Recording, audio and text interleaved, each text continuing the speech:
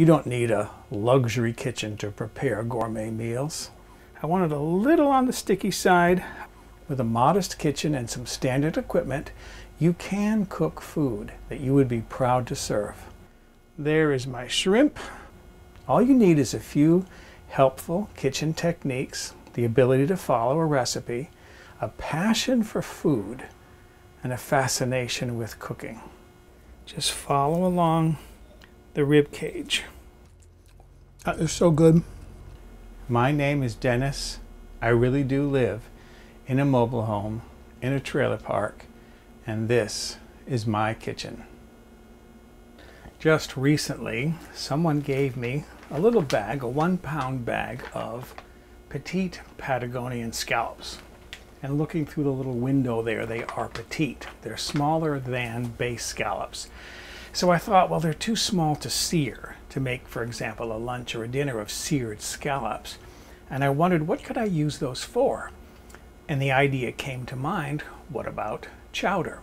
I have on my website and on YouTube a recipe and a video for clam chowder. So I'm going to use that as a starting point, but I want to make it different. I don't want to use clam broth in the soup, clam broth alone, because it'll taste like clam chowder. So I thought, how can I modify the flavor? So along with some clam broth, I'm going to use some vegetable stock. That'll give me more depth to the flavor. I have in the freezer some shrimp shells from Shelling Shrimp. I thought I would cook that for a little bit in the stock to add more flavor to the stock, and that'll give me not really a fish stock, but it'll give me a little bit more of a flavorful stock to use in my chowder. And then of course potatoes, and a little secret that I like to add to my chowder. I'll talk about that when I get there. So let's make scallop chowder.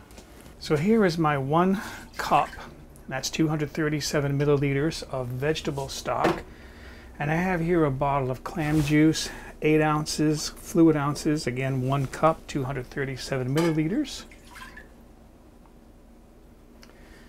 And then these are my shrimp shells. And I weighed those and they came to 4.5 ounces, which is about 128 grams.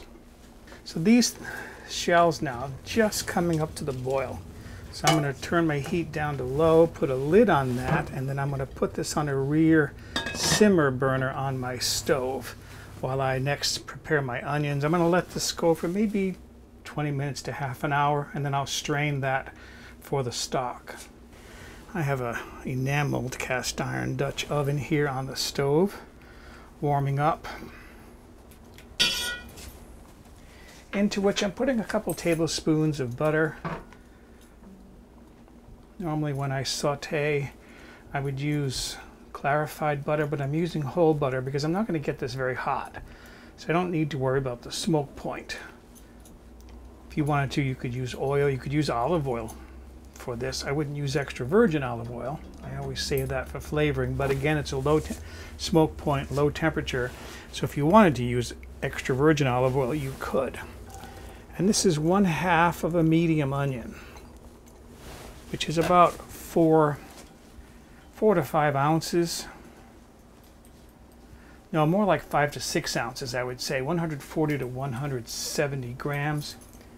And over medium heat, I'm just going to saute those for maybe 5 or 6 minutes until they're tender and translucent. I mentioned earlier a secret ingredient that I like to use in my chowder. This is something I learned from Clarissa Dixon Wright, who passed away several months ago. She was one of the 2 stars of the BBC cooking series Two Fat Ladies, and she made clam chowder in one of her shows, one of their shows, and she used this. She used prosciutto. And what I have here is about 4 to 5 ounces, which is 110 to 140 grams. When I buy this, I buy it at the deli counter, because if you buy it in the package, it's sliced paper thin. But if I buy it at the deli counter at the store, I can tell the clerk behind the counter to slice it thickly. And this way I can cube it up to go into my soup. So that's what I'm going to be adding to my chowder today, prosciutto. As I said, I wanted to dice my prosciutto up. So I'm going to cut these into long matchsticks like julienne.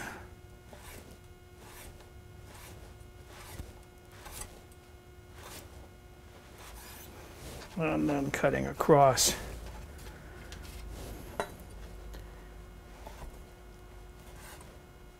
I'll have little chunks of prosciutto. And what this does, it does a couple of things. First of all, it's an interesting meat to have inside of the chowder.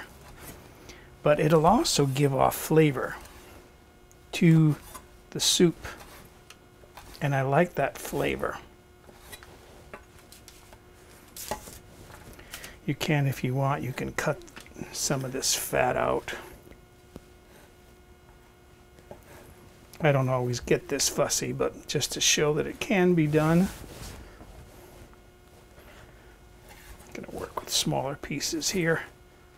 Same thing, cut these into long matchsticks and then dice it up. So you get the idea here of what I'm doing. So there are my onions. Those have actually had time to cool down a little bit. That is the stock that I strained. I also put into that cup the liquid that was in the package of the scallops rather. And then this is about 1 pound, 454 grams of diced russet potatoes. I found a large potato that weighed about a pound. I'm going to bring this up to a boil, and I'm going to cook this for maybe 5 minutes to start the potatoes cooking. They don't have to be cooked all the way now because they're going to be cooked more when I add the scallops and the prosciutto and the milk that's going to go in this. My potatoes now have been cooking here for about 5 minutes. Those aren't tender yet, but they'll get tender by the time I get through cooking everything. These are my scallops. This is 1 pound or 454 grams. You can see how small those are. I mean, can you imagine trying to sear those small scallops? But I think they're excellent in a soup. So that's a pound of scallops.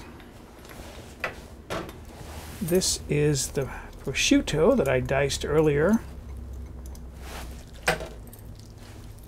I turned my heat up to bring this back up to a boil. And then this is 2 cups or 473 milliliters. You can use whole milk. I'm using half and half because that's what I've got. I never buy milk because I don't drink it, but I use half and half in my coffee. I don't buy milk because I'll drink the entire half gallon in a day. I love milk, but I don't want all that milk. And then finally, because I think it is perfect in chowder,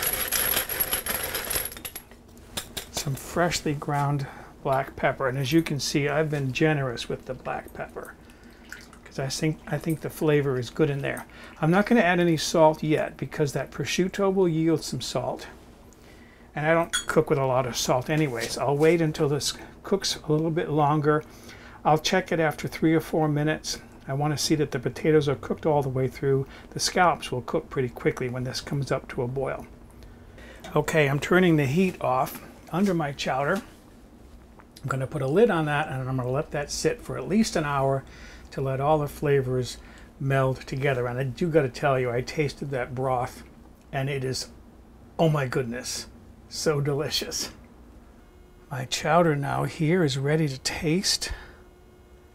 I did put this on the heat a little bit. It sat for an hour, but it needed to be warmed up a little bit. Oh, I'm picking up the aroma of that.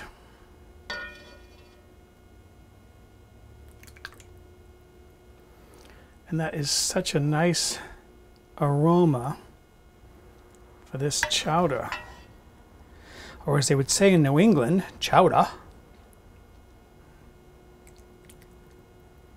And there it is, a beautiful bowl of scallop chowder. Okay, I'm so looking forward to this. I'll tell you, waiting that hour plus for these flavors to meld, very difficult because I can anticipate how good this is going to taste. I want to taste my broth first. Yeah, see, it doesn't taste like clam chowder. There's so many flavors in there, but from the clam broth, the shrimp, the vegetable stock. It just has a lot of nice flavor to it. I want to get one of my little bits of scallop here.